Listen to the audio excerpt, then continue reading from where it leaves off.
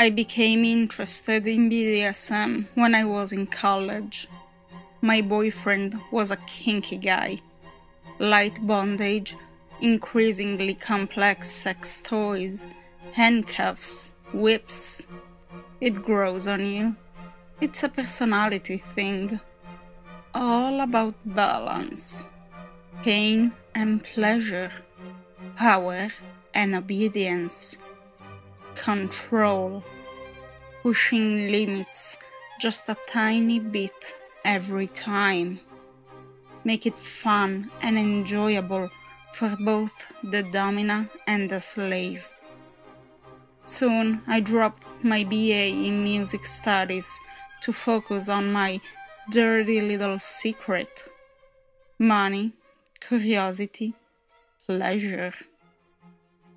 I'm not a prostitute. I never have intercourse. Frankly, I don't think my clients are interested. So, this guy in front of me, Mr. Well, names don't really matter. Handcuffed on my bed, naked, obedient, waiting his punishment. My whip strikes him in the middle of his chest. Thin red, bloody lines, my signature. Are you ready? I ask him. Yes, he replies. Yes, what? I scream.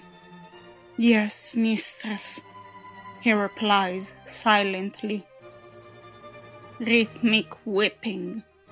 I'm the conductor of a symphony of torment, crescendos of alternating pain and pleasure.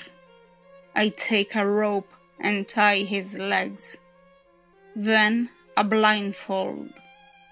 I want him to experience this as deeply as possible. This is what I'm getting paid for. I take a scalpel. I tease. Capriccioso. The idea of having a scalpel touching him arouses him. I'm playing with dynamics. I'm the conductor now. Feroce. I stab him. He screams our safe word. Once more. His scream is an instrument. He suddenly realizes that I'm the one who's really in control, that this is not his game. He is still confused. Pain releases endorphins. I know he's enjoying this. One more stab. I didn't pay you for this. I specifically said no deep scars.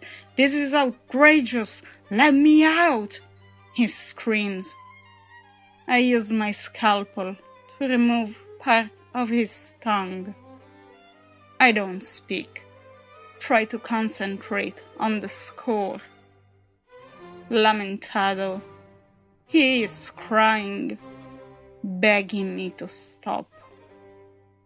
Then he decides that begging can't help his situation and starts threatening. Empty threats, his mouth filled with blood, gargling. But it doesn't matter. This is not about him. It never was. It's not personal either. But he will give me a glorious nocturne. Pinchers for pizzicato, whip for ponticello.